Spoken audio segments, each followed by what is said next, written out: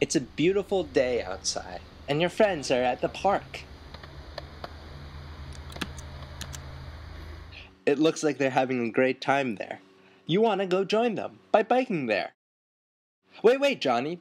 Before you get on, let's check your helmet. For bicyclists of all age, a properly put on and properly fitted helmet can be your best protection against head injury in the event of a fall or accident. Wearing a helmet makes sense in all conditions. So how do you put it on correctly? Well, first, put it on the right way, and it should sit low and level on your forehead, about the width of 2 fingers above your eyebrows. Center the buckle under your chin. It's too tight, isn't it? Yeah, well, tighten the chin strap as necessary to achieve a comfortable, secure fit. Adjust side straps so they form a V shape on each side, below and just in front of your ears. Most adjustments to the side straps can be made easily by taking the helmet off first. When adjusted, do the eyes, ears, and mouth test to check for a good fit. Eyes. You should see the very edge of your helmet when you look up past your eyebrows.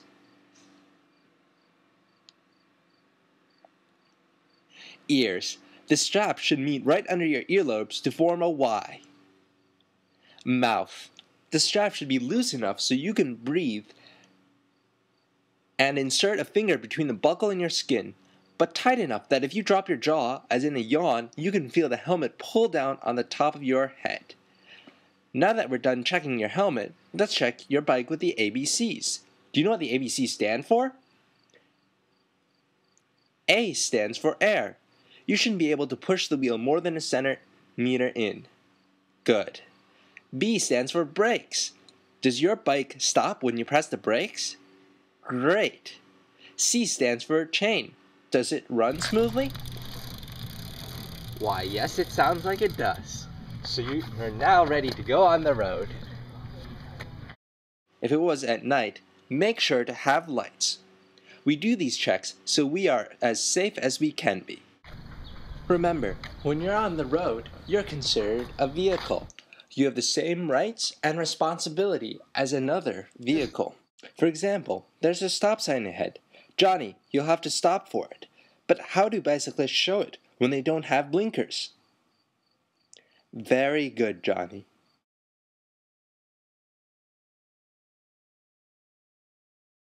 Good thing you stopped there, Johnny. You might have run into that car and gotten very hurt. Remember, as bicyclists, you're expected to observe stop signs, red lights, one-way streets, yield right-of-way, signal turns, and in general, obey the same rules of the road motorists follow. You've shown us how to stop. Now you want to turn right. How would you signal that? Very good. Or you could have signaled like this. Nice. Now you want to turn left. How would you show that? Good job. We signal to show our intentions, so if we ever have to stop, turn left, or turn right, signal. Look out! There's a hula hooper. She doesn't see you coming. What will you do, Johnny?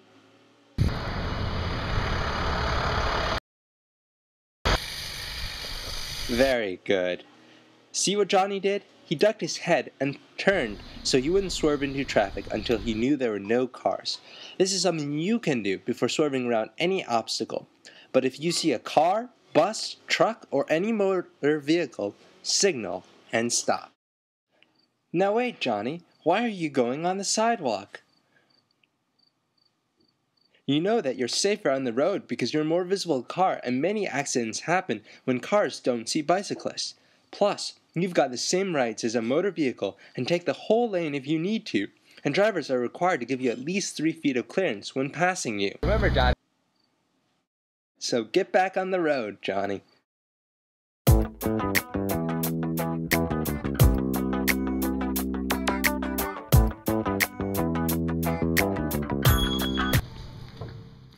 Alright, you've arrived at the park now, Johnny, safe and sound. You checked your bike before you left, you signal when you wanted to stop or turn, and you checked traffic before avoiding them. You kept in mind that bikes and motor vehicles both have the right to be on the roads, and it is up to you to make sharing the road as pleasant as possible. Above all, you remember to bike as predictably as possible and to bike assuming that the drivers were idiots. Your friends are probably waiting for you. Off you go.